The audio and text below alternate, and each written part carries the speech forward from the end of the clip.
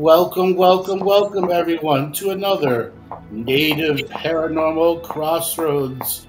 We are introducing the Paranormal Rangers. Lady Michele, welcome to your show. Thanks, Andrew. It's nice to be on my own show. Jonathan, welcome to your show, as well as Stan. How you guys doing today? Doing good.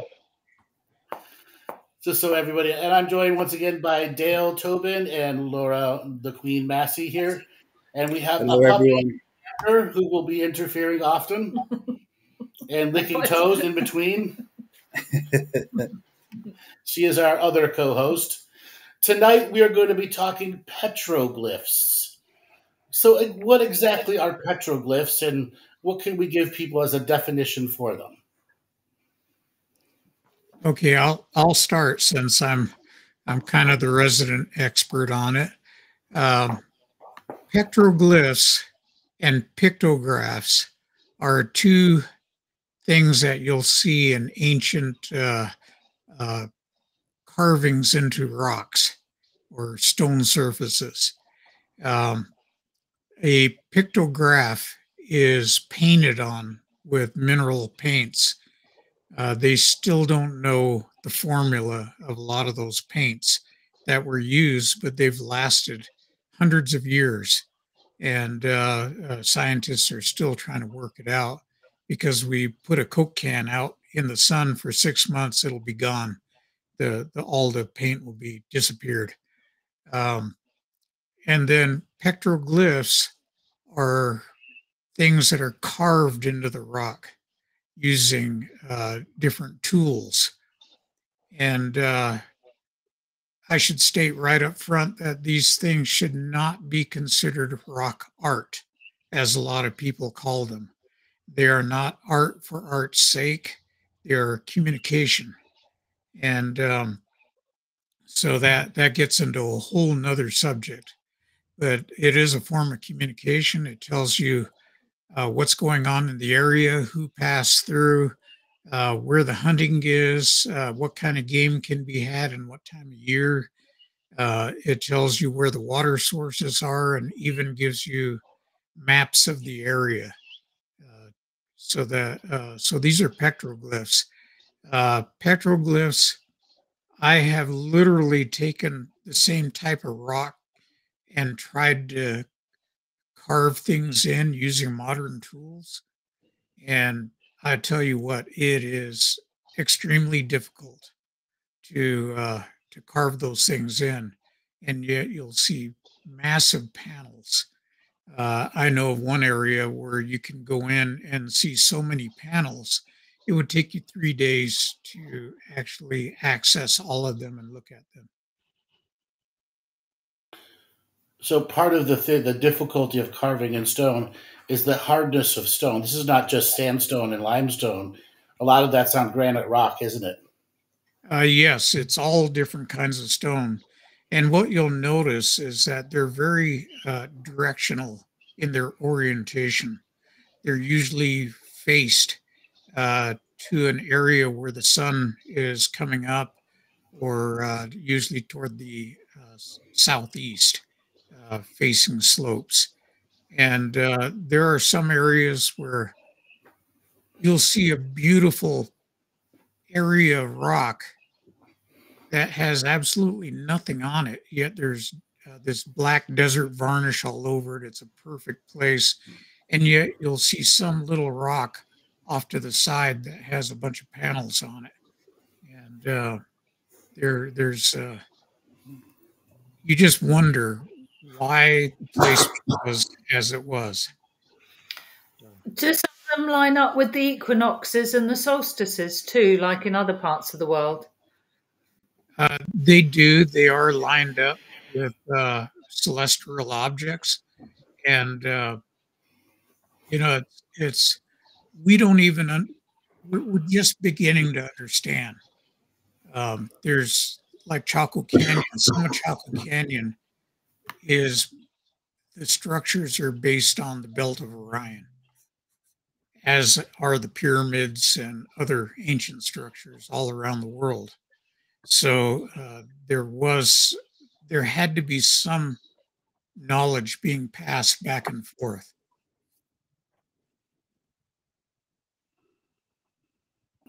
I lost connection, so I apologize. So I got back You're on. back. You didn't miss anything. So they have connection to various star patterns, and then oftentimes they relate to the local tribes or the local groups of people that go in and out of an area, not unlike a newspaper, but more like a standing way of being aware of what's in the neighborhood. In our last show, you talked about how some of them could identify strange phenomena, such as Bigfoot being in the area. Yes, Bigfoot has a long history with Native American tribes, as they do with indigenous people all over the world.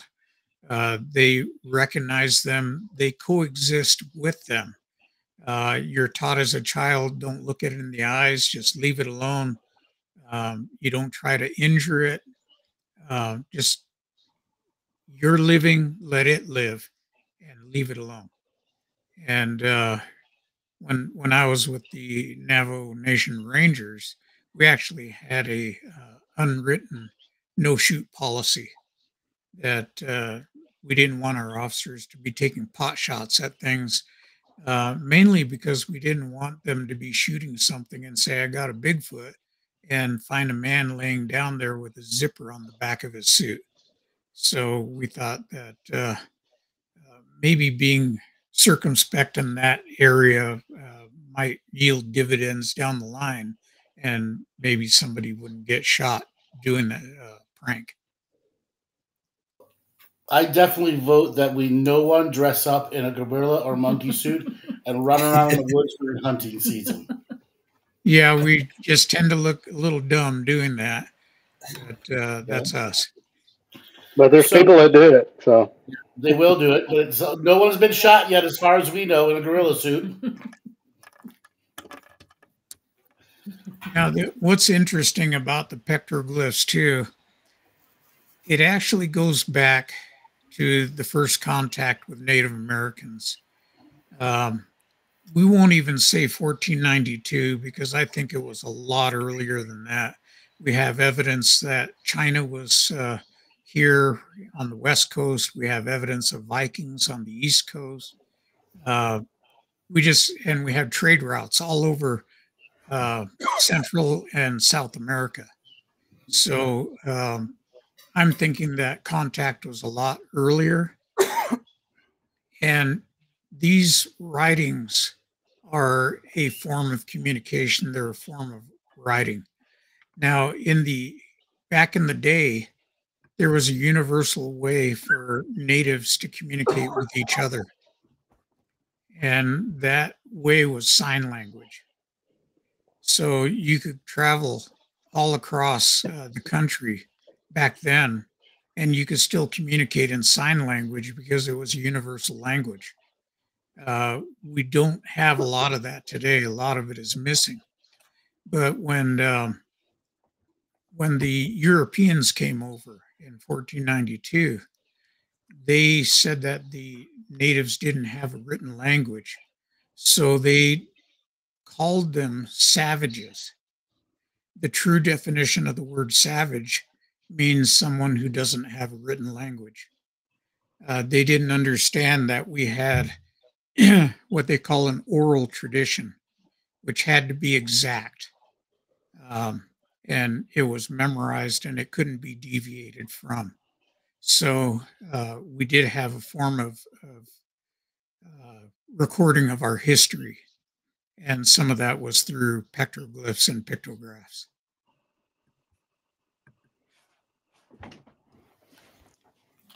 So, in your time as on the Rangers, you had an archaeological background.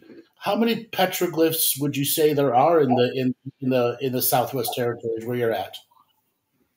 Just on Navajo, we have 300,000 archaeological sites recorded. There exists the possibility of 1.5 to 2.5 million archaeological sites that we don't know about yet. Some areas, there are site densities up to 18 to 24 sites within a square mile. So there's a lot of stuff going on. These include cliff dweller sites, Anasazi sites, basket maker, ancient pueblo, and it just, there's just so much. Why would there be so many in one area? Well, if you think about it, when we have people wanting to build a house, they have to get an archaeological survey, where they come out and they do a surface ground survey of the land to make sure that nothing's there. Then they're allowed to build. We have had people in the past that don't go through this process. They build their house or their hogan, and then they would call us and say, right on my doorstep, there's a body, that skeletal remains that washed up. And can you dig it up and remove it? And we tell them, no, you have to move your house because you didn't get the proper permits. That's their grave. You leave it alone. For Navajos, it's abhorrent to live on top or near human remains. So it's a very big taboo.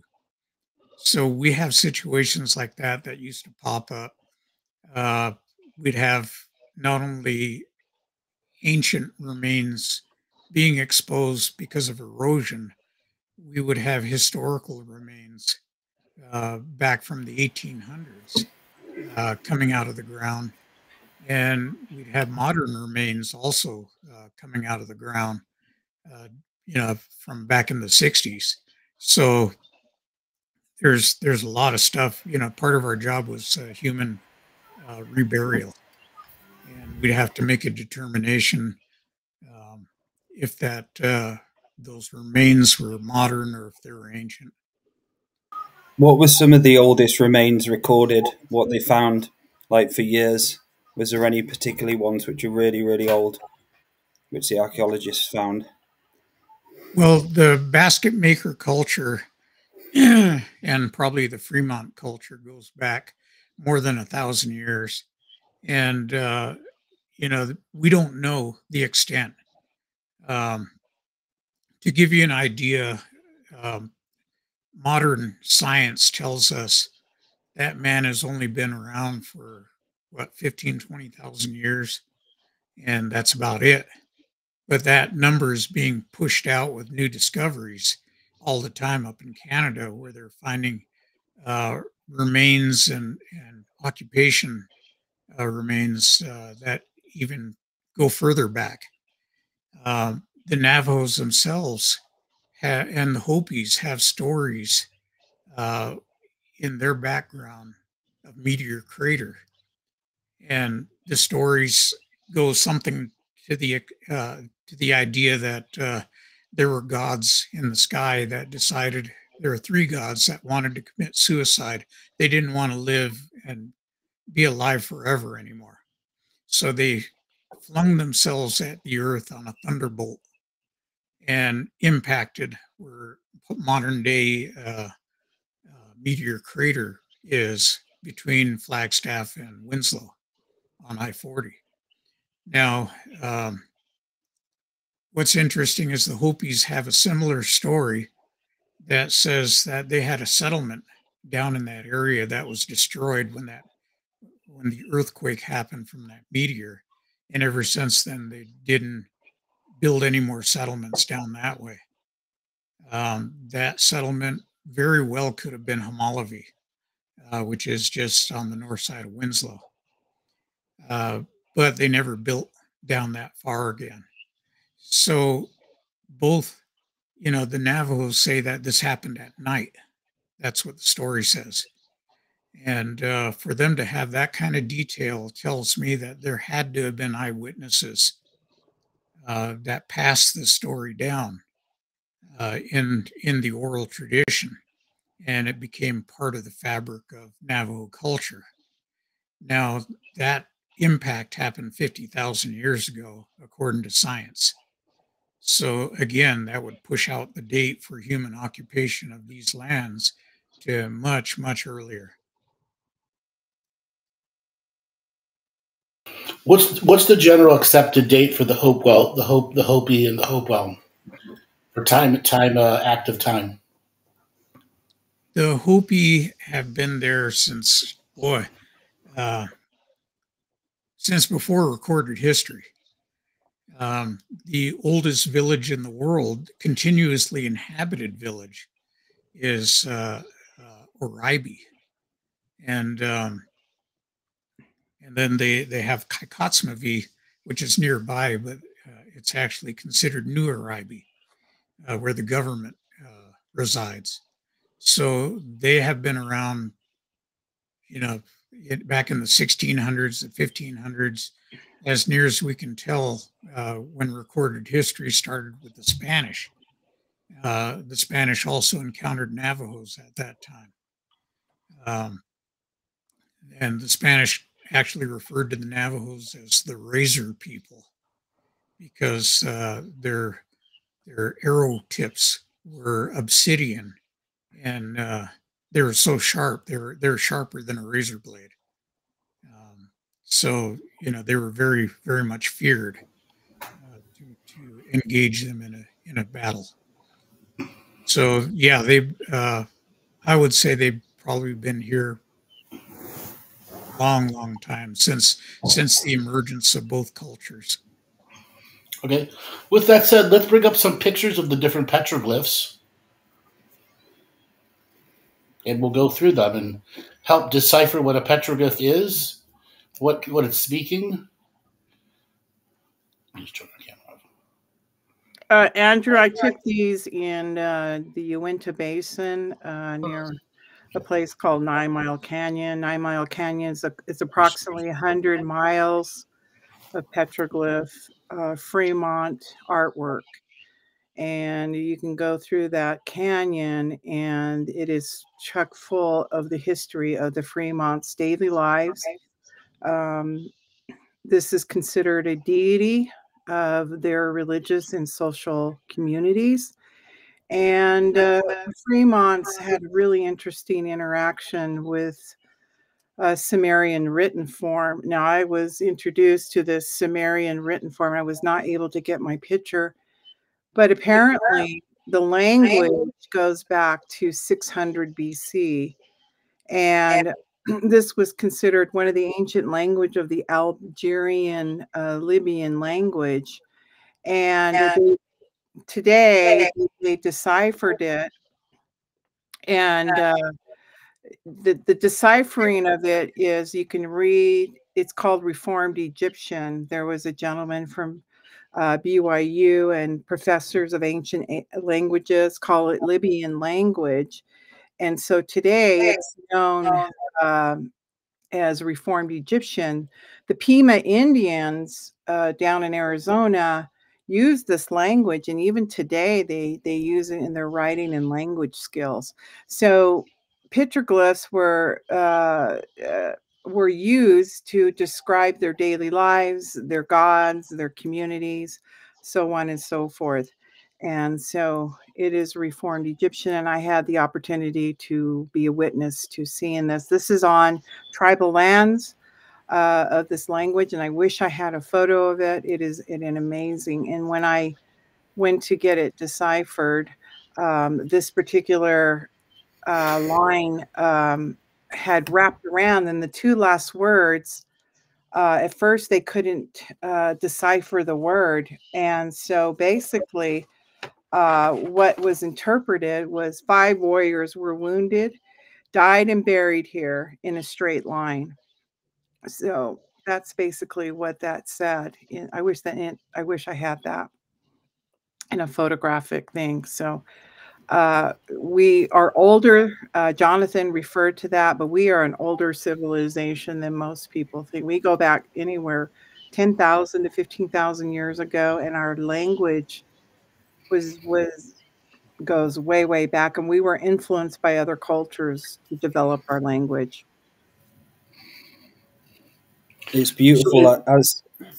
As you're Go ahead, looking at as you're looking at this, it feels like you're connecting to the ancestors and those who drew it. It's absolutely beautiful feeling that. And what's it like for you, Michele, actually seeing that with your eyes and connecting to that frequency of the ancestors? Well, it was interesting to be there at 9 Mile. I know that Jonathan's been there and Stan have been there.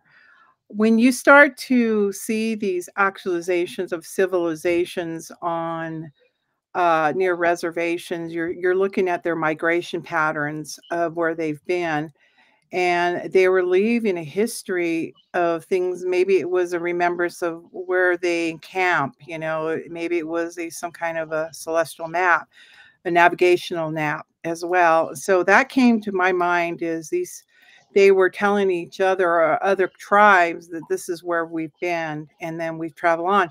As you know, the Fremont Indian just one day suddenly disappeared, and no one knows where they went to this day.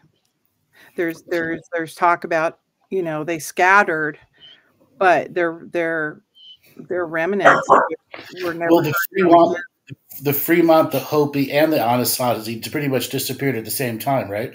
Right, right. And there's just speculations out there, you know, drought could have been an issue, food, farming, things couldn't, you know, they migrated onwards, but where? But where? Yeah, the thing is, their culture didn't reappear anywhere else. No, they just suddenly disappeared. In the Anasazi aspect, we are the Pueblo Indians. We as Native Americans depict that they are the modern day Pueblo Indians, and that they kind of integrated into tribes. And who's to know what the cataclysmic event that happened or their migration patterns after the fact? They Okay. just disappeared. So let's go to this next image here. What's going on in this image?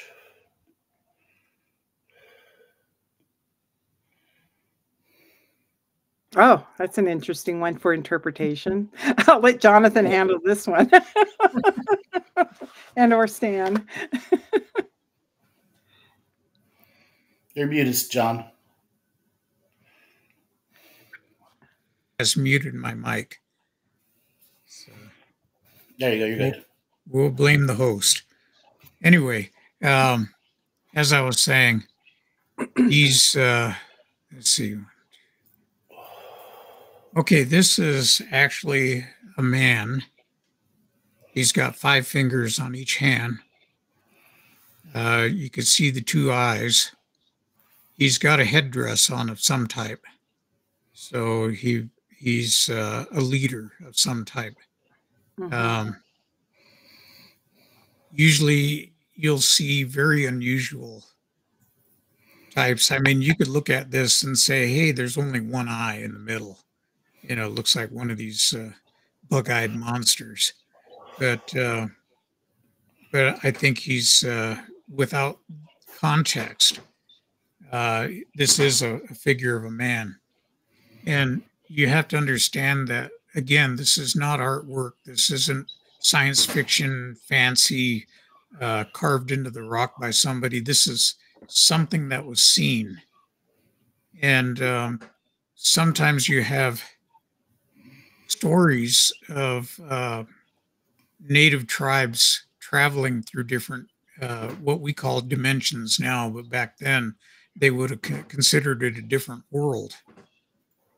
You have the Navajo talking about coming through a succession of different worlds that were inhabited by different creatures and different insect peoples and different giants and everything else until they reach this world. You have Hopis that came out from underground from an emergence location in the bottom of the Grand Canyon. And so you have a lot of stories. Other native tribes have similar stories all across the United States of an emergence. We reinterpreted that migration symbol as a dimensional portal because we started seeing that that our story tells actually of coming in two different worlds through a hole in the sky. And so a lot of tribes have these stories. The Hopis today have 250 to 350 different kachinas representing beings that they've contacted during their ceremonies or wanderings or whatever. Can you explain what a kachina is? A kachina, just so everybody knows, and you can look it up on the internet, are these dolls that used to be just very plain painted sticks made out of a cottonwood root that's very lightweight and easy to carve. And they were given to children to show them what these individual gods would look like, or holy beings is what they're referred to. This art form has actually gotten to the point now where these things are the human figure is correct. They look like the actual dancer. Some of them can command thousands and thousands of dollars to purchase now. So if you're going to start collecting kachinas, be careful, number one. I've actually had Hopi people tell me that the kachinas on their mantelpiece would sometimes switch places in the middle of the night. And then you have so many of them, and at about figure about $500 to $1,000 a piece, you're looking at a lot of money to collect. You know how we are when we collect; we got to have them all. Yeah, yeah. Would each tribe have its own types of holy being, different holy beings than the Navajo? Or was there a general sort of holy being or god? The Navajos have the Yebiche, which are considered holy beings that came to the Navajo to impart knowledge. You'll see these pictures of somebody with a mask over their head. It's black, and it has two little white eyes. And they're usually shown on TV as Skinwalker. So in our presentations, we often put a picture of the Pope up and say that according to the same reasoning, this is Satan. Depending on what denomination you come from, that could be true. But it's taking an image that looks otherworldly and suborning it to what, just because it looks strange. The Yebiche are actually beings that are here to help us. And like I said before, the last Yebiche and the lion of usually 10 or 12 is considered the clown. He's the one that's goofing up, making all the mistakes. And he actually represents the five-fingered people. That's you and me, who cannot take instruction. The holy beings tell us not to war with each other, and we're the ones that go out and war with each other. So we do seemingly the exact opposite of what we're being taught to stay away from. I really find it interesting as you're saying this, Jonathan. I'm remembering that why the oral history is so important as we talk about language. I wish I had a photo. Next time we get on, I will find that photo. How language, every tribe has its own language, has its own emergent stories. It has its own deity stories. In this picture, the five fingers were in relation to an important person in the community that was regarded in Chaco Canyon in their depiction of petroglyphs. They have six-fingered people. And that was also considered somebody of importance within the community. Who we don't, we just know we have this artwork out there, and there are ceremonial occasions where it's being taught to the younger generation through sacred ceremonies of what the depiction of these gods to us are. But we don't have it all. We don't have everything. We don't have everything, the structure, because everybody has their own emergence and creation stories. So that's what's so fascinating about being Native American across the board, is every tribe had their own depiction of their deities and gods. Yeah, we have actually seen a panel depicting a man, 4 fingers on one hand, 6 fingers on the other hand, and the same with the toes, 4 fingers or 4 toes and 6 toes. He has a distended stomach, and he has distended genitalia hanging down. What was interesting about that, talk about historical context, that panel is right next to 98 open uranium tailings pits where uranium was being mined. And I can't help but wonder if the ancient peoples of that area actually built some of their structures out of this uranium log material, and we're being irradiated and we're seeing birth defects. This picture was put up indicating that there was somebody with a defect, but in those days, someone with six fingers and 4 fingers would be considered maybe blessed by the gods, because you do see depictions of holy people that have 3 fingers and 4 fingers, or even 6 fingers. And about what year did the horse come around? I would imagine during the conquistador, when the conquistadors came across from Spain. About 1600s. Yeah. Could have been even earlier, 1400s, when Columbus came to the West Indies. Yeah, when he got lost and made that wrong left turn. Yeah. Saddled up the horse wrong.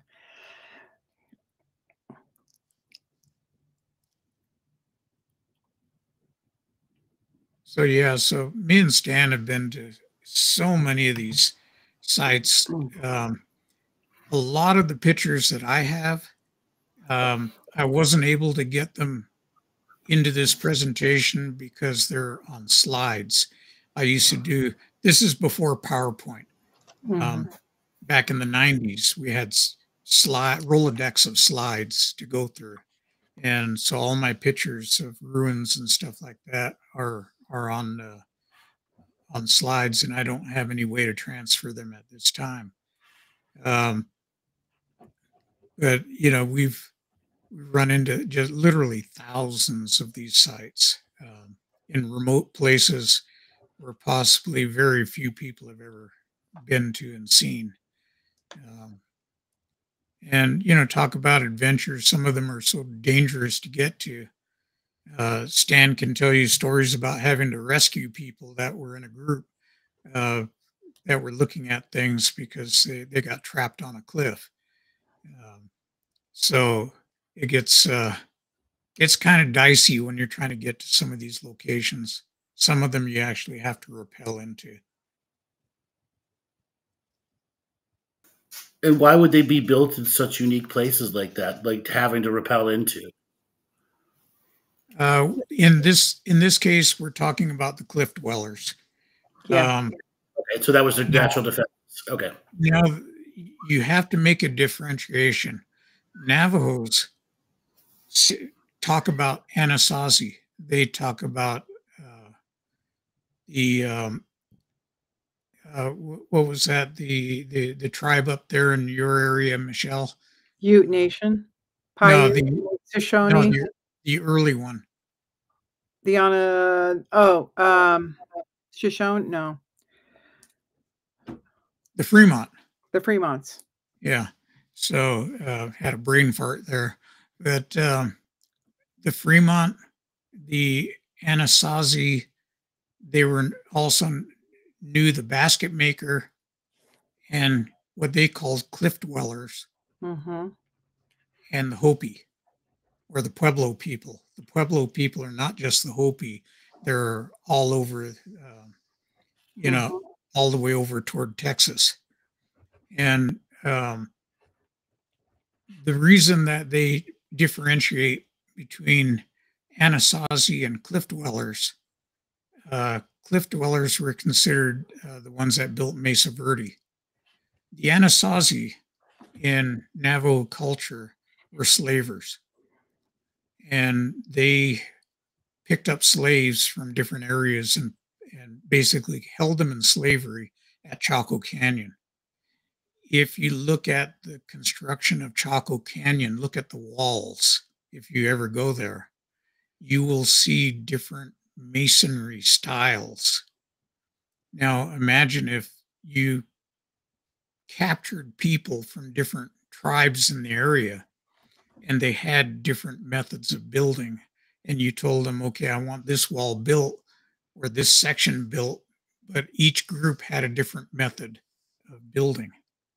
And so you'll see some of this evidence. Eventually, the Anasazi, they said that the gods caused a huge sandstorm and drought to take place that basically drove them out.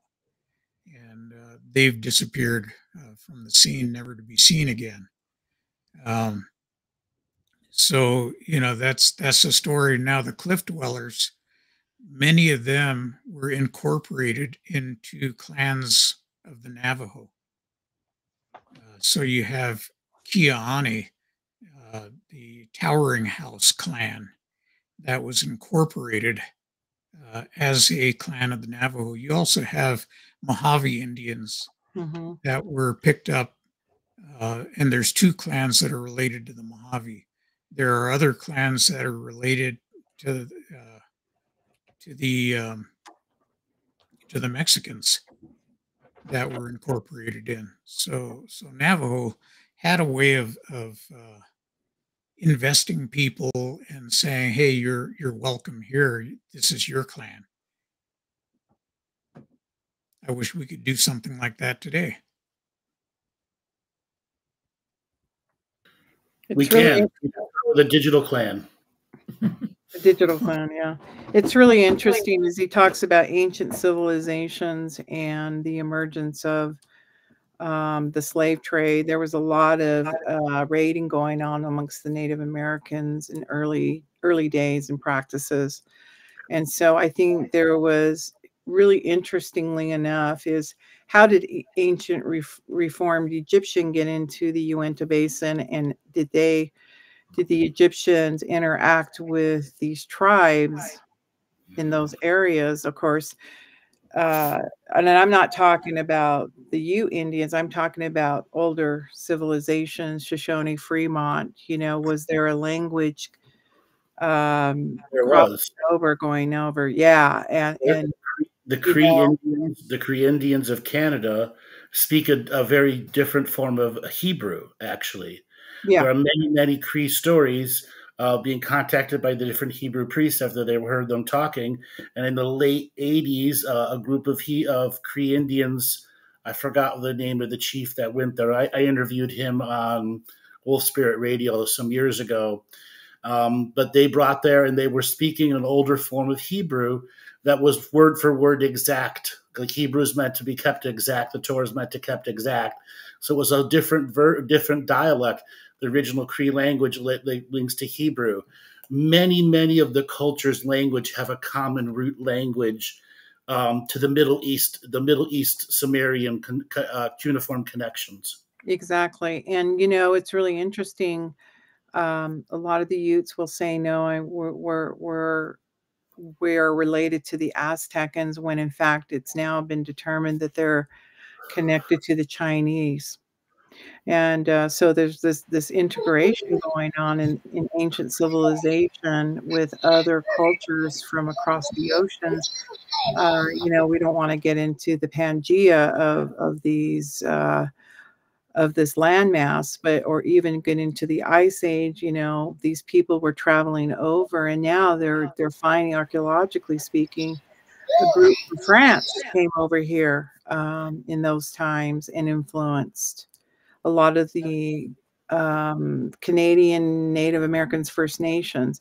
So there's this, and now archaeological evidence is coming forth now that they're finding these ties to other cultures of ancient civilization, in the European area. So it's a really interesting to understand migration patterns, and then how we get some of our emergence and our stories that come through that. We just don't have exact written history to tell us, just these leftover petroglyphs that just tell about daily life, what's going on, who's important, who's not important. We have no names. We have no, other types of art.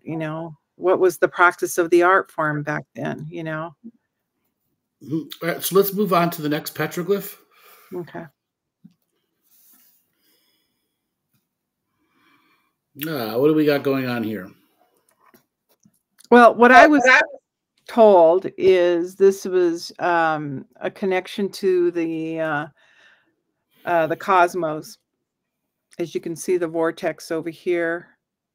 Jonathan might have a different version, but this is what I was told. This was a connection. We have spiritual connections to the cosmos, and these things were going on in the solar system.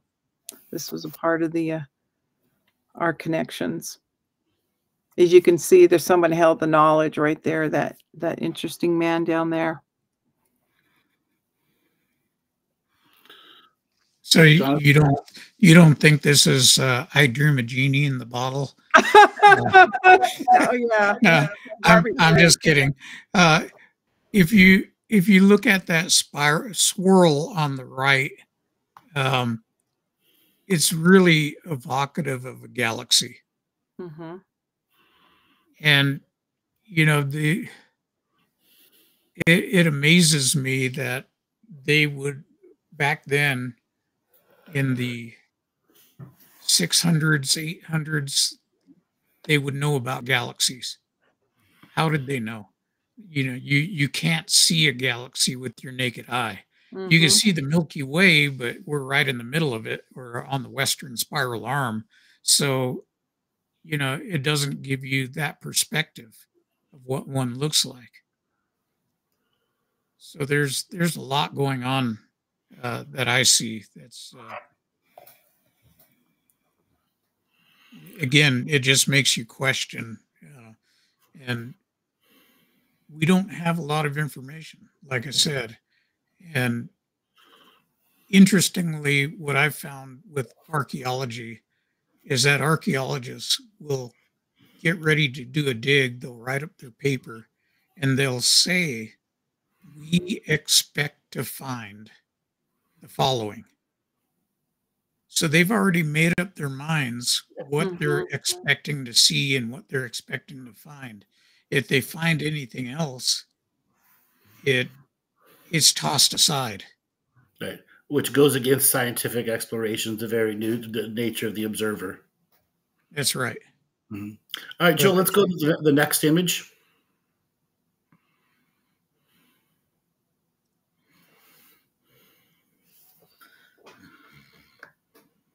Jonathan, those are warriors. Yes, they are. And they are in the typical Fremont style, which is a trapezoidal figure.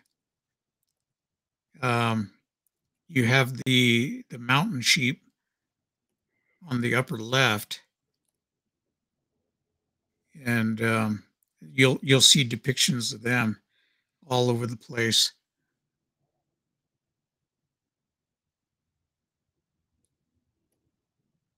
I'd like to find out what kind of jewelry he was wearing.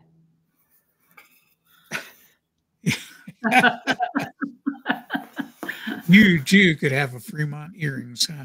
Yeah, exactly. What's the in the middle on the left hand side, that like infinity symbol or like an egg timer on its side? The figure of 8. The bow tie looking thing? Yes.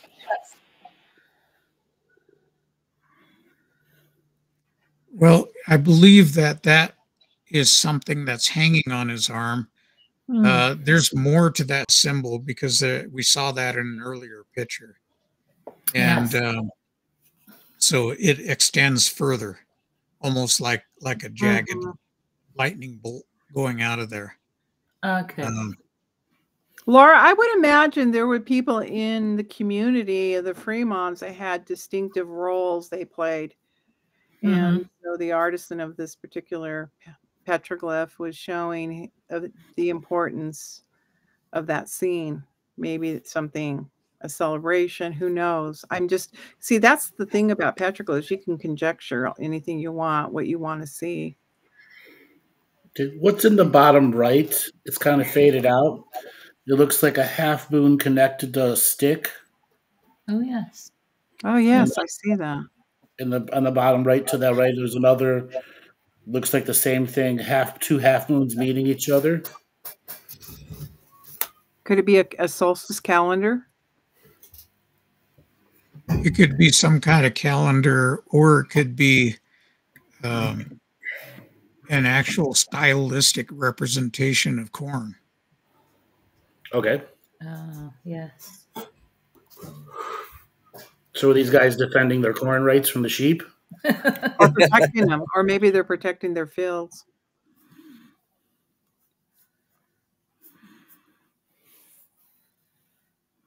Yeah, when the time comes, I'm going to go talk to those ancient ones. One thing that I see in this is that often you'll have varying size of different characters or beings. Mm-hmm. And whether that's actually showing a three-dimensional rendering of an event that's occurring, or if the size of the beings is in relation to the importance of that individual, maybe a shaman or a medicine person, or maybe the leader of a group of people, or something of that nature. But there's a lot of detail within these panels. You'll see at times not only different types of animals depicted, but different varying beings that are present. You'll have different tools and weaponry and things of that nature. Like John said earlier, headdresses. You may even have some type of armor or clothing or shields or something of that nature too. So they're very detailed. Yeah. Yeah, it's really interesting, Stan. You know, being up in the Uinta Basin and going to the Dinosaur National Park, it was interesting because we did a depiction with one of the Ute leaders there. It was really interesting what he said about this particular petroglyph. I wish I had that photo too. He was saying basically is in their lore, they showed a depiction of the little people, the Sasquatch on this wall. It was pointed out. And it was very distinct. And then he said there was a gathering of nations, which shows a lot of people that depicted that too, that sometime they gathered together all nations of that area, and whatever they were gathering for, maybe it was celebration, maybe it was harvest, who knows? Maybe it was treaty time, who knows, and ceremonial time, that they all came together in peace. So he depicted that being, that's what it was in their lore and their culture and their tribe, according to the oral history that they gotten, similar to what we do as Navajos and our other ancestral forms of tribal affiliations. What are your thoughts on how these were placed on the rock? You know, how they were done. What are some of your thoughts on that? How they were drew onto the rocks and the artwork? Well, John and I, a lot of times we've discussed that a lot of these ancient peoples were actually, their technologies were in advance of what we are today, and we look in general in science today, they look back on those times and say these people were very primitive, and you know, but John and I don't really, we don't follow along those lines. We think that those peoples a lot of times were much more advanced than we are today, and had technologies in some cases that far surpasses science today. So Yeah, archaeologists would say we diminished to a stone type of tool with kind of a chisel type made out of stone. That's where it got diminished. And then, and with the Rangers, I really feel that we had technologies, maybe as people would say, on the mystical side, and we might be missing those abilities for them to, maybe they were the sacredness of what they were trying to depict. For that to last 10,000 years is an amazing technology. And like the pyramids of Egypt, one thing they were saying, how could they get those lines really straight? And apparently there was a guy in South America who found a certain plant that had a certain glue, and the Egyptians, he said, concocted a formula where they could put a plaster on the pyramids and preserve the outside, and they've lasted this long. So it was a certain type of plant glue, and that's kind of an interesting concept, similar to cement to our day. well, I think it's commonly understood that um, what people refer to as extraterrestrial today, uh, beings from other solar systems and that are being reported and witnessed, forms of like UFOs and or what they refer to as UAPs, the things that are being seen today. So you talked about people like the Zuni, and Clifford Mahudi, who's now no longer with us. He used to talk about how the Kachinas really, in his view, represented these star people or these people from other galaxies, other star systems.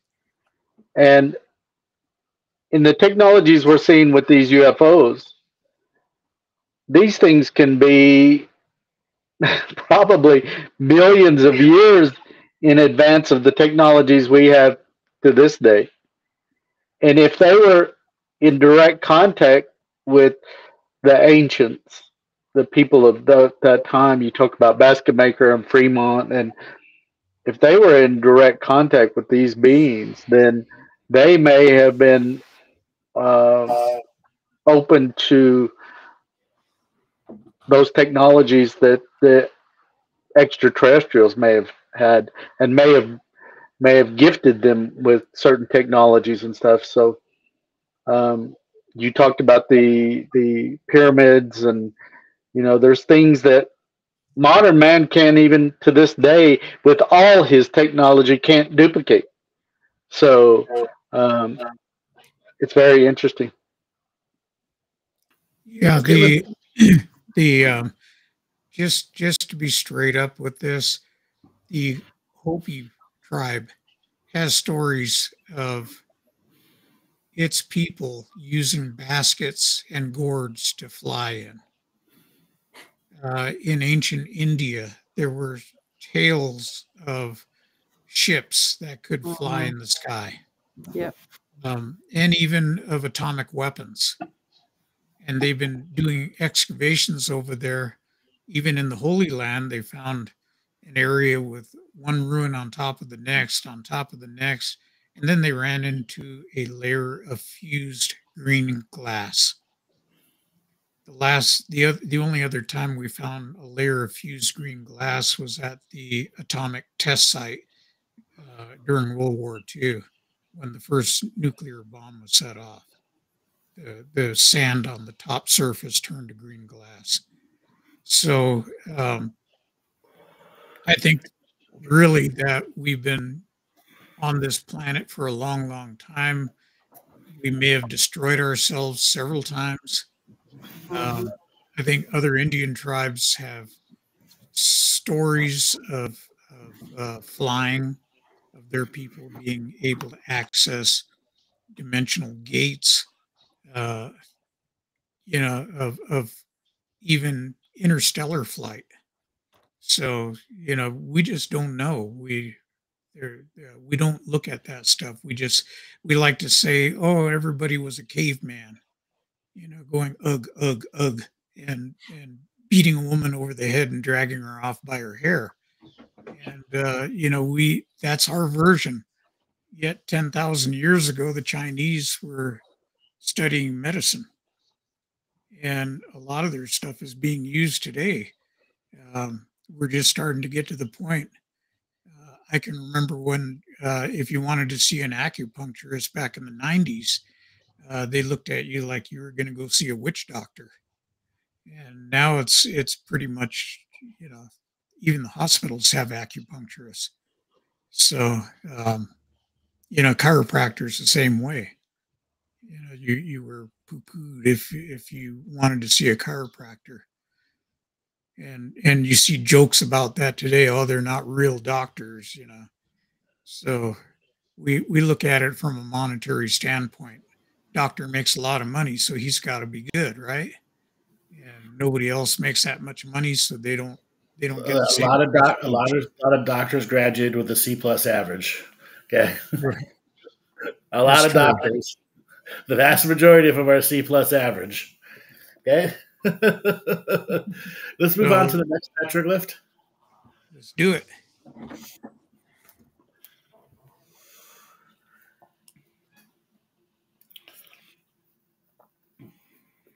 To me, it looks like some kind of insectoid type of being.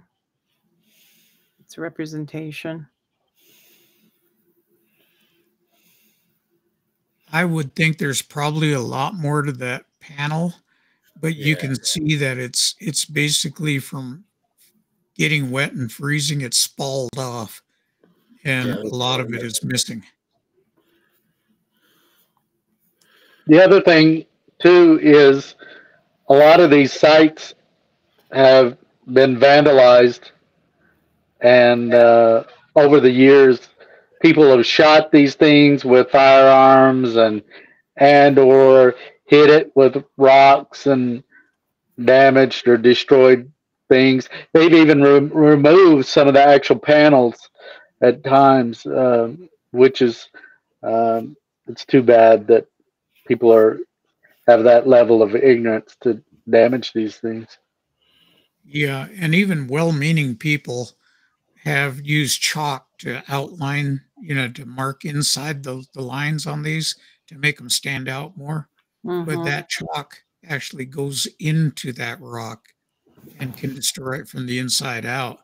They've also taken sheets and taken paint with rollers and rolled over the top so they can get an impression and take that sheet home, but the paint gets left on the rock too, which can also damage it. So there's very few ways to actually record it other than going in with a 3D camera and then rendering it afterwards. Which is only my recommendation is my recommendation is a 3D camera or a camera on a tripod that you can get accurate pictures. The right filters. Well, I was very fortunate that I could get these photos because these are on native reservation lands and they do not let anybody just go. You have to go and get a guide with you to to find them. Okay. I was Let's very move on to the next one. okay.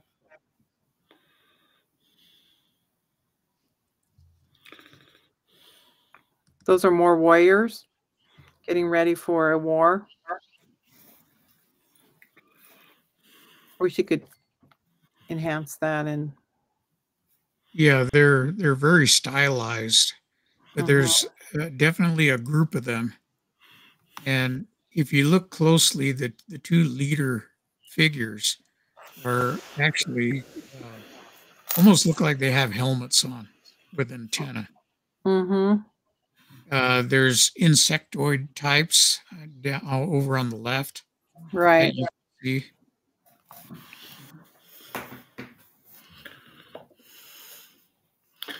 So when the warriors and the insectoids show up, what does that signify?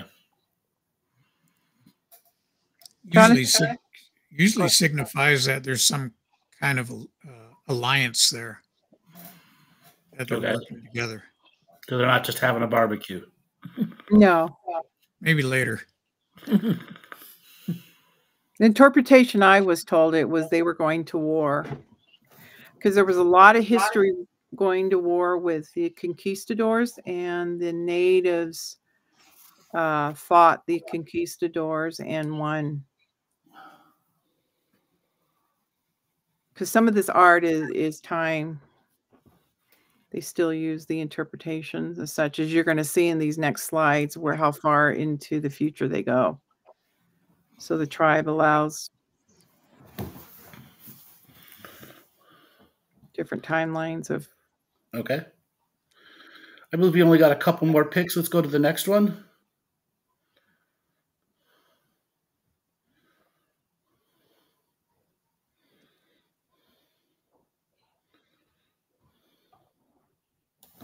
We got sheep. Livestock. Yeah, and there's more there, but it's worn out. I mean, you can't even make it out anymore. So you put the sheep up there, and the dog starts barking. Okay. Let's go on to the next one. There we go. So good horse here. This is really interesting. When I took this photo, I was told that back in the times of the infrastructuring of the West, the homesteading and everything, cowboys would come and they would depict their art in the same area. So this is modern day petroglyphs depicting who was in the area at that time, which I thought was really fascinating because it is detailed. Cool. Yeah, it's a really cool piece of modern art. Yeah, it looks like Roy Rogers. Exactly. They were still roaming the range, and so this is a good, modern piece of the I do believe it was 1920s when this art was depicted, but they were still doing that even on the reservation, which I thought was fascinating.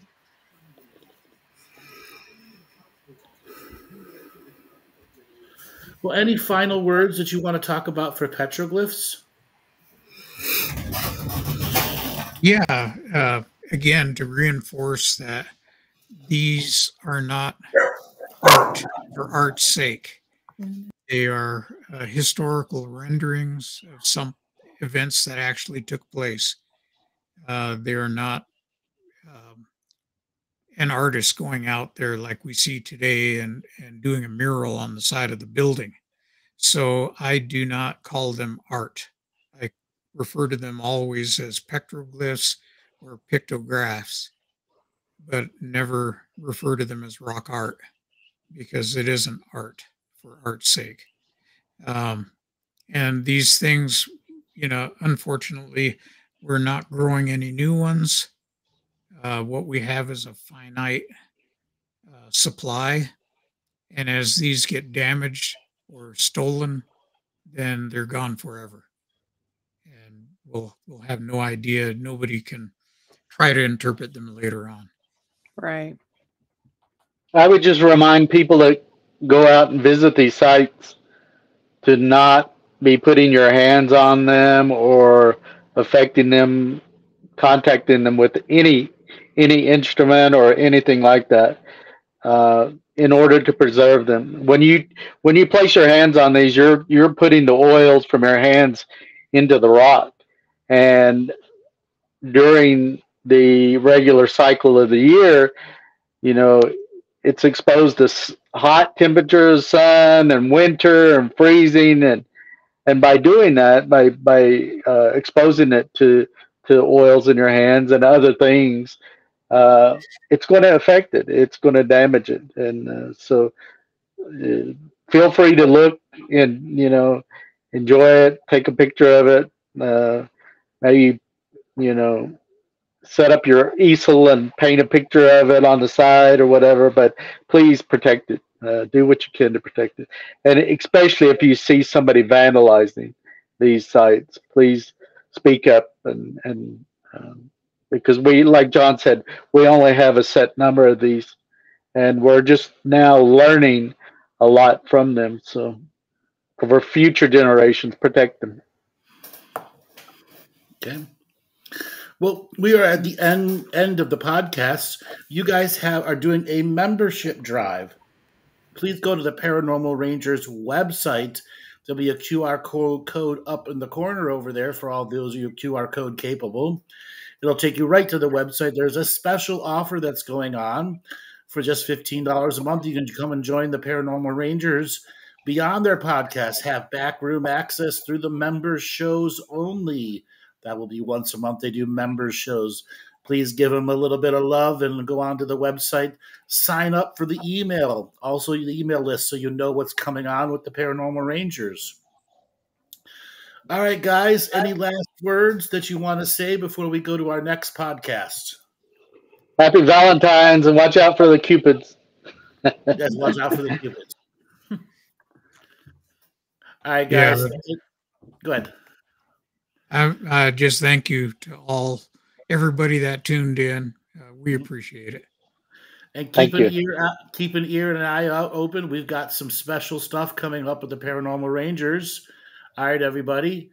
We'll see you next week. Same bat time, same bat channel for the Paranormal Crossroads podcast.